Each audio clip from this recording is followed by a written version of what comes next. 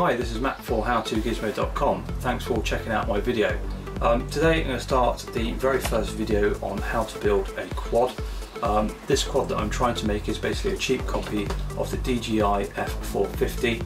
I'm going to achieve it by basically using this frame I've got here. It's the Dynatone Q450.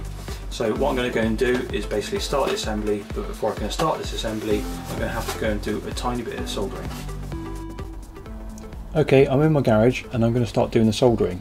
So I've got an XT60 connector here and then two bits of cable I'm going to make a fly lead up with. That fly lead will then get soldered onto some of the gold contact points on this main board here, and then I'm basically going to solder on these speed controllers onto each gold contact around the board as well. Right, so once I've completed this bit of soldering, basically this will enable me to power all my motors using this board. So not only is this part of the frame, it's actually a power distribution board. Now on my first mini quad, I actually had to make a wire harness that would take basically the power from the battery to each motor basically. That was a bit messy, and eventually I brought a separate little sort of board that would distribute the power. But the nice thing obviously with this quadcopter is it's built into the frame, so it's nice and slick.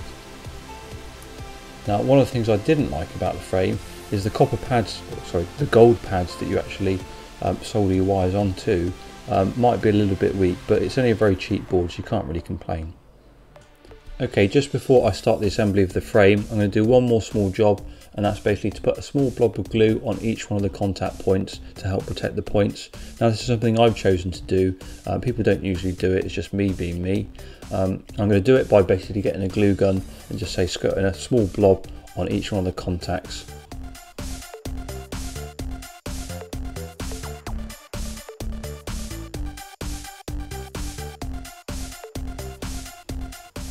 Okay, with that now complete, I can just basically peel off any of the dried glue and move on to actually attaching the legs to this part of the frame. So basically that's now this part of the frame complete. So I've basically got 4 speed controllers soldered on with a fly lead, and this also acts as the power distribution board, so it's great, it's nice and simple.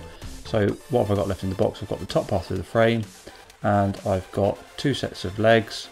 They're colour coded red and white, so you can choose to have, say, your white at the front and then your red for back, so when you're flying it around you can see which way around the helicopter is. It's nice and simple.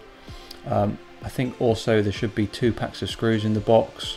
The long ones you use for your motors and the short ones you use for the frame. Now this frame is so super simple to make, it's pretty unbelievable. I mean, the most difficult part I suppose is doing the soldering, but the assembly is just basically, there's 2 screws that go into each leg, and then there's 4 screws that go into the top of each leg. But I'm not going to do that part in this video because I want to leave the center section open so I can put some more other bits inside. So basically I'm just going to flip it over and then put 2 screws into each one of the legs.